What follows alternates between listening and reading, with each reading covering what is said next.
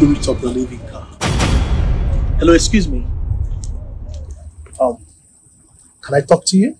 Yes. Well, as I was coming towards you, the Spirit of God opened my eyes to see some things about you. You are Jessica, right? Yes. Have we met before? No. So, how did you get to know my name? Well, the Spirit of God revealed your name to me and everything about you.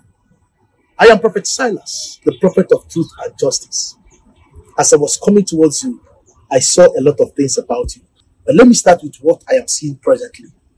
I can see in the spirit that what you have in your hand, in that envelope, is the picture of your boyfriend. Is that correct? Yes. So, how did you get to know? The Spirit of God has revealed to me your mission, even as we speak. I can see a name, Raymond. Who is Raymond? He's my current boyfriend. Current boyfriend. Thank you for using that word, current boyfriend, because I can see in the spirit that you have dated about 6 boyfriends before him. Is that correct? Now let me ask you, why do you want to take Raymond's picture to a witch doctor? Because I can see you are heading to a witch doctor's house so that he can compel Raymond to get married to you. Is that correct? Yes. And I can also see in the spirit that about 4 of your boyfriends that you dated, you took their pictures to different prayer houses, different spiritual houses, so that they will pray and make them marry you. But you had no result. This time around, you decided to try a witch doctor. That is why you decided to take the picture of Raymond, so that this one will not leave without getting married to you. Is that correct? Yes. But let me ask you, if you can be sincere to yourself, if you are a man, would you like to marry you? You know that you cannot marry yourself because you have a very toxic behavior. You have a bad character. You insult people anyhow. You have no value for people around you. You have no respect for men. You have anger issue. How do you think a man with vision would like to settle down with somebody like you? Because as far as I'm concerned, every responsible man will want to settle with a woman that will give him peace.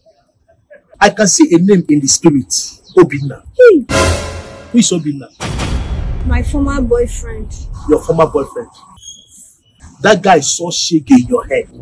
He received a lot of humiliation and insults from you. To the point that there was a day you slapped him publicly just because you suspected he was talking to another girl.